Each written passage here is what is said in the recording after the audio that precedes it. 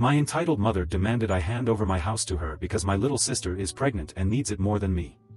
I have a sister, who has honestly been the golden child to my mother but not my father for as long as I can remember.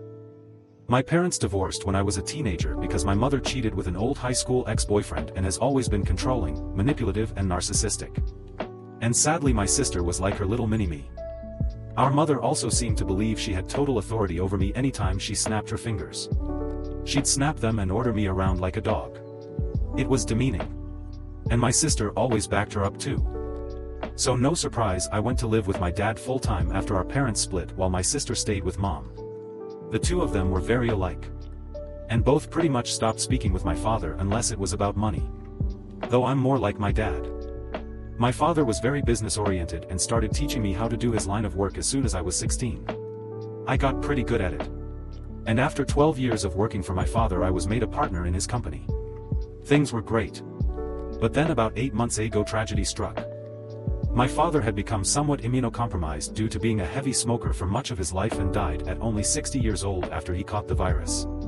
I met my mother and sister for the first time in years after we had a socially distanced funeral for my father over video call. My father was cremated by his own request and buried in a local cemetery.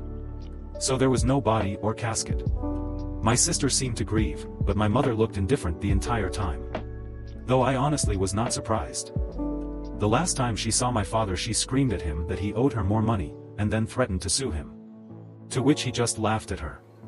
He'd paid alimony and child support as long as he was legally mandated to, and no more than that. And he even put $30,000 toward my sister's college fund.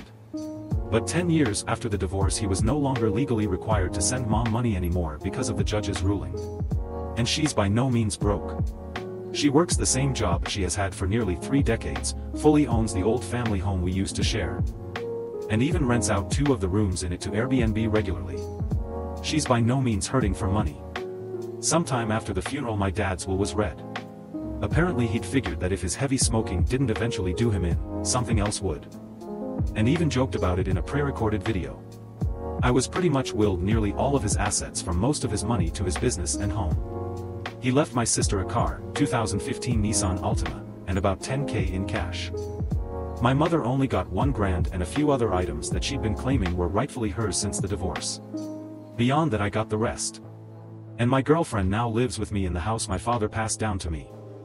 My sister pretty much went from finishing 2 years of community college to living off her boyfriend and only working part-time online for several years.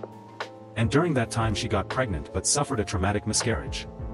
I wasn't aware till after the funeral because we were practically no contact and no one else told me. When lockdown hit her boyfriend's job started downsizing little by little and eventually he was only able to stay on part-time. Which hampered hers and his finances to the point he was finally telling her she needed to look for better employment as well since he was trying to find a second job. And then she got pregnant. She claims her and her boyfriend were careful, but calls it her miracle baby. One evening I got an unexpected knock at my door. And when I answered I was unpleasantly greeted by both my mother and sister. They both walked right in without even asking and made themselves comfortable in my living room. My girlfriend and I shared a look of confusion and I asked why they'd come by. My sister was giggling and looking all over, opening doors and seemingly giving herself a tour of my home. My mother had just plopped herself down on my sofa and snapped her fingers while demanding a cold bottled water. My girlfriend got the water for her and I asked what they were here for. My sister seemed all giddy and just ignored me to continue snooping around my home. And before long I heard her yell from down the hall, "Mommy, it's perfect." Yes. She still calls her mommy. My mother finally spoke up and said, "Well, I think it's time to did your brotherly duty." To which I was like, "What?" My mother then proceeded to say, "Now that your father has passed, this house should have gone to me since I was his only spouse. But you can still fix this. You make plenty of money and could just buy a new house. Your sister needs this one so much more since she's the one with a baby on the way. But if you're so determined on staying, you could just keep to one room and cover all of the bills until you decide to move out." My girlfriend and I read enough Reddit to know exactly where this is going. And how it'd play out if I let it go on. So I guess you could say we were mentally prepared. I took a deep breath and stated aloud, "That's not ****ing around. Especially not in my own goddamn home. Yes, I make plenty of money. But like Dad, I'm gonna save it for when I really need it. Not that you care."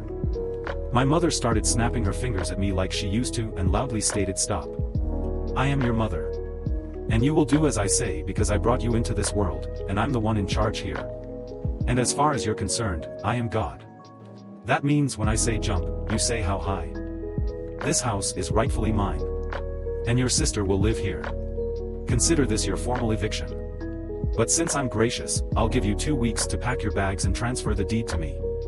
In the back of my mind I'm thinking this can't be real. But then I just grabbed my cell phone and started dialing. My mother quickly stood up and yelled, "What are you doing?" And I retorted, "I'm doing what I should have done as soon as this crap started. I'm calling the cops to get you out of my *****ing house." She started swiping at me and managed to knock my phone out of my hands. Then she proceeded to try and stomp on it. But I was quick enough to snatch it up before she could. "That's it. If you don't leave I will force you out myself." My mother proceeded to slap me across the face. And I returned the favor twice as hard backhanded. So much so I ended up knocking her back down onto the couch. She held her hand over her reddening and smeared makeup face in total shock. And then yelled, "How dare you!" I went back to dialing on my phone and said that if she didn't leave, I would have police come and remove her by force. My sister came barreling in between us, holding her arms out and saying that I should just do the right thing for once in my life and be a good big brother. I snapped and said, "Oh really? I'm the bad sibling? Last I checked I was the one who's had to work for a living since I was a teenager. I had to do all the chores in the house while you just sat on your butt playing video games or earned money just to go out shopping after you spent all of your allowance. You're a complete mooch and thief. So I don't owe you crap. Now both of you get out before I decide to dial this last number." My sister started to tear up, crying like a baby, and said, "Mommy, make him stop." My mother began hugging her and kissing her cheeks while giving me a death glare. Then she seemed to think she'd gotten smart and said, "You know, if you do call the police I can just tell them that you hit me. And who knows, I could maybe say to everyone you wanted to do a lot worse to a poor pregnant girl in need. I don't think that it'd be very good thing for you." I cut her off with a raised hand and said, "Just stop. If you haven't noticed, my girlfriend over there has had her phone out recording almost this whole time.